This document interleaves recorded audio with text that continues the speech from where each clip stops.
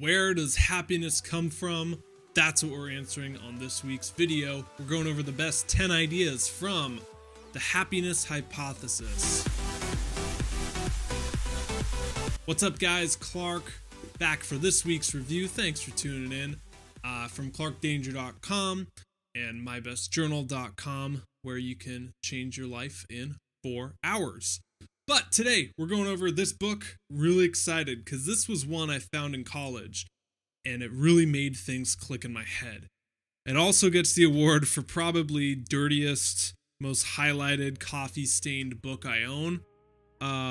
It's by Jonathan Haidt, Finding Modern Truth in Ancient Wisdom. Jonathan goes over 10 big ideas of what makes us happy. He looks at everyone from Plato, Socrates, Buddha, Jesus, people who have proposed theories and ties them to science and kind of merges the best of everything. So I'm really excited to dive into this book. Again, it's one of my all-time favorites. Definitely a good read. Check out the description if you want to follow along with some notes on this, or not. But let's dive into this right now. The first big point is the divided self. When we're talking about us, there's a lot of divisions people seem to draw. There's the mind-body, left brain, right brain. Freud had the id, superego, and super id. So Jonathan in this book divides us into, he uses a metaphor. That metaphor is right on the cover there. See that? It's the elephant and the rider. And that the mind and the body oftentimes conflict and want different things. And it's kind of like our mind is the rider and our body is an elephant. You know, why do we eat cheesecake when we want to get healthy? Well, that's the elephant going off the path, and we're the rider, so we need to direct it. That sometimes, you know, if we make bad decisions, it's just because our elephant is off doing crazy stuff. We need to work together with our mind and our body to get on track and achieve the best result possible. Not going to spend too much time on that. It's just a cool metaphor to kind of put things in perspective. Next point, where does happiness come from? Little story, I was backpacking and I stayed in a monastery in Thailand. And I remember being there and we would meditate for 8 hours a day. I wasn't very good at it, but I admired the people that were good at it. And there were these monks up there, and I got a chance to talk to them who had been there since they were 4 years old. This was their whole life, was sitting, meditating, existing. And that's kind of like the Eastern view of enlightenment, that what makes us happy is to rid yourself of attachments, right? That's the Buddha thought. It was one of the Four Noble Truths that desires create suffering, and suffering is brought out from attachments. So if you want to get rid of suffering and be happy, get rid of attachments, and so you own nothing. Well, that's one viewpoint, but what's the other viewpoint of the extreme? It's kind of the Western capitalistic, climb the corporate ladder, get buried with your Ferrari, and win the game of life. And that doesn't really make people happy. We know that the West has severe depression and all those kind of have it all, lose it all stories like Wolf of Wall Street style, right? But sometimes happiness does come from external things. It does feel good to get some sort of notoriety or some sort of achievements. And then it also comes from within, like the Eastern viewpoint we talked about. It is fun to sit there and meditate and you feel good, you feel happy. But what's the middle path? If those are two extremes, what's right there in the middle?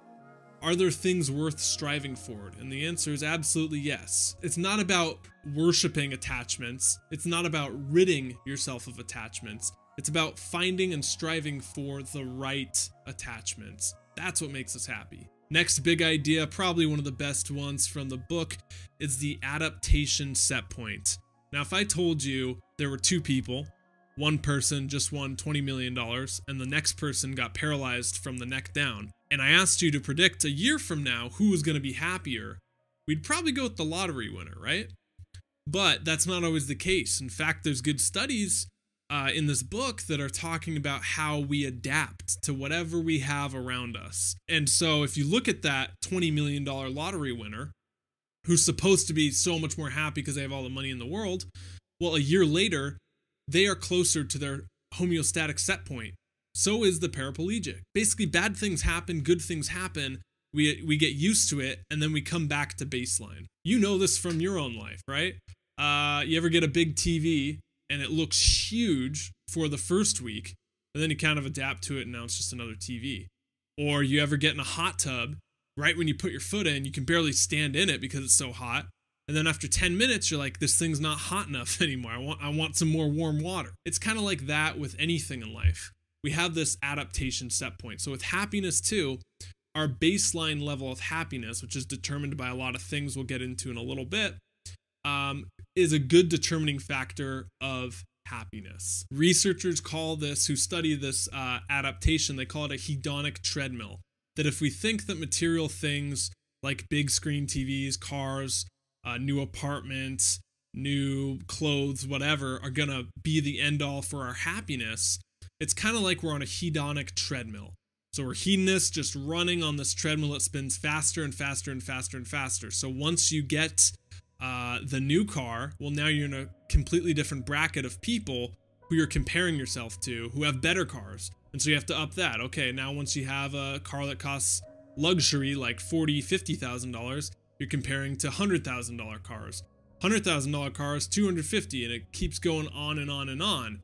And that's what happens. We adapt and then we recalibrate whatever we're at. The next point is the happiness formula. Again, probably one of the best points of this book. Really cool breakdown of how do we take all this positive psychology science out there and distill it down into a formula that we can look at and be like, oh, okay, that's happiness right there on paper. Just a couple things. This is what makes someone happy. You want to know the happiness formula?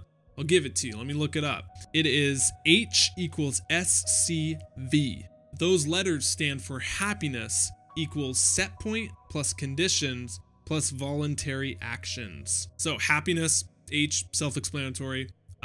Set point, we went over with the adaptation. So wherever we're naturally set at could be a lot of factors like genetics, overall environment, kind of mood, where we are on an average day, that's set point, plus conditions, so external things of our life, like our job or our relationships or our work, how satisfied we are with those, plus voluntary actions. So voluntary actions are things that you can do to make you happy, like meditating or good health practices, going to the gym, getting sleep, thinking better thoughts, reading books, all journaling, all these things, those are voluntary actions. Now add those all together and you'll get a score of happiness. Those are the conditions that create a happy life. And in the book, he talks about right before that plants are really good at taking a beating. That you can pretty much kill a plant, and if you start taking care of it right before it dies, it'll spring back to life. So in other words, you can kind of neglect that plant, and if the conditions are poor, it's going to die.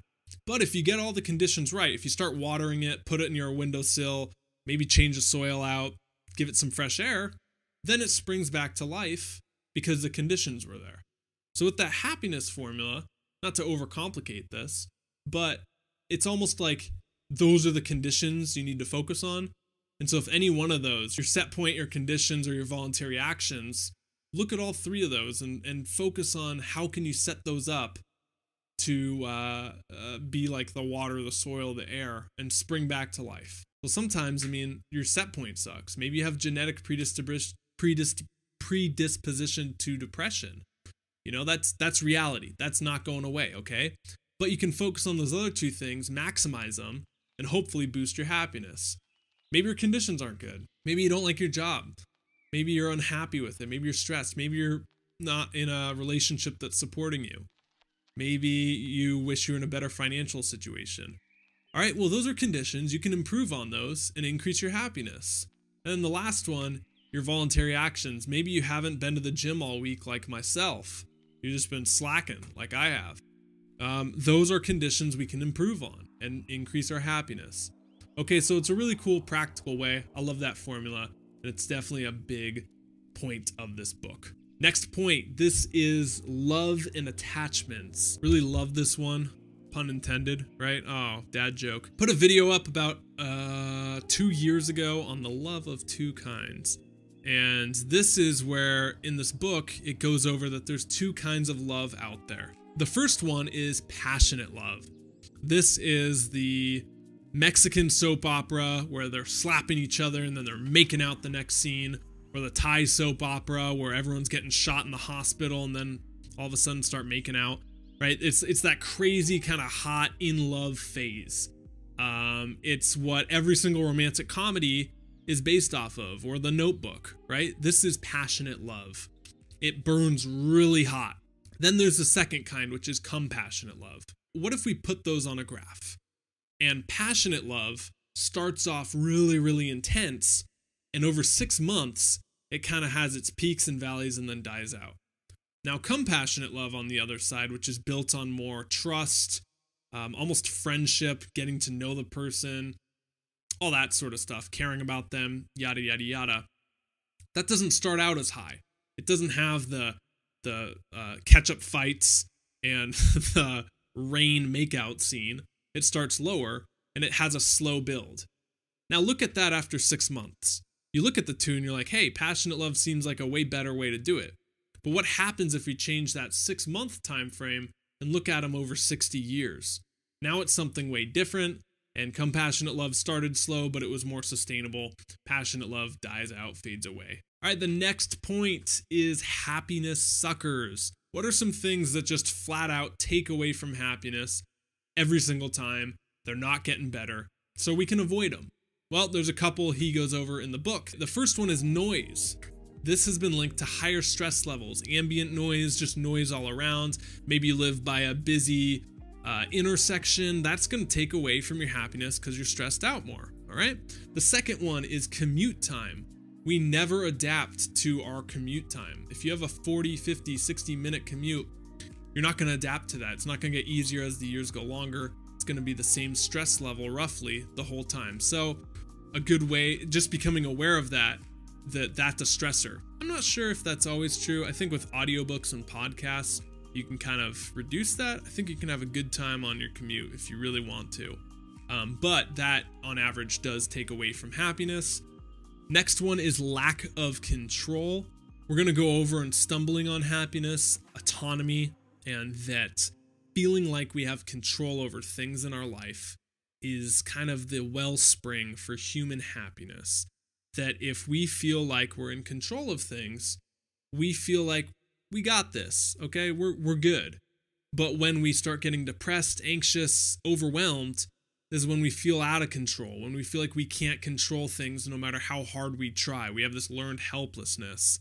So we'll go over that in another video, but lack of control is a huge determining factor on if we're happy or not. Next one is shame. Reducing shame will increase your happiness, but having lots of shame, kind of self-explanatory, carrying around guilt, shame, regret, all that stuff, will decrease your happiness. So maybe you need to talk to a close friend about things. Maybe you need to go to therapy. Maybe you need to journal, brain dump. We have videos on this channel about that. Reducing shame will increase your happiness, and having a lot of it is going to decrease it. The last one is dysfunctional relationships. It's not about if you fight, it's about how you fight. So if you're not in a communication dialogue with someone that's healthy, it's going to take away from your happiness. It's going to cause a lot of stress. Surprise, surprise. I mean, I'm sure you've had a time where you've been fighting with someone, or you got a text, we need to talk, and that's all you can think about until you talk to that person. Or maybe you've had a poor interaction with a boss or a coworker, and you walk away from it, and it's what you think about when you go home at night. I mean, that's totally normal, but that's going to take away from our overall happiness. So getting better communication skills to deal with those kinds of situations will increase our happiness. Cool 5 factors that we can become aware of and hopefully minimize to increase our happiness. What about things we know scientifically boost our happiness every time? First one, strong marriages. I don't know where you're at in your life. If you're married, plan on being married. I'm 24, so I got a little bit before I'm gonna be married, but good to think about that the stronger your marriage, generally, the happier you are, okay? So that's one. Second is physical touch. Actually being in physical contact increases happiness. Now, don't get crazy. It doesn't always mean sexual. It just means hugs, or actually like a pat on the back, or a back rub, or just physical touch with people. We need that interaction. And that you can actually see, when infants are aren't touched when they're in their incubator and they're crying all the time. Well, not touching an infant has been linked to detrimental effects of their development. They don't process the same emotions. They have lower empathy. Oxytocin isn't released as high. It's a physiological component of health, is physical touch. Next one is meaningful relationships. So having friends in your life that you have a deep connection with, you feel close to, you feel like you've invested in. We went over it in the 7 Habits of Highly Effective People book review, I believe, that shared experiences are some of the best way to forge intimacy, that feeling of closeness with people. And that's why fighter pilots, war veterans, soccer players, people who live in tight-knit communities have deeper ties and social relationships because they have more shared experiences. So whomever your friends are that you have shared experiences with, nourishing those relationships, you'll get a lot out of them. And the last one is religious affiliation. That was a shock in here that religious people are, on average, report greater levels of happiness and meaning than non-religious people.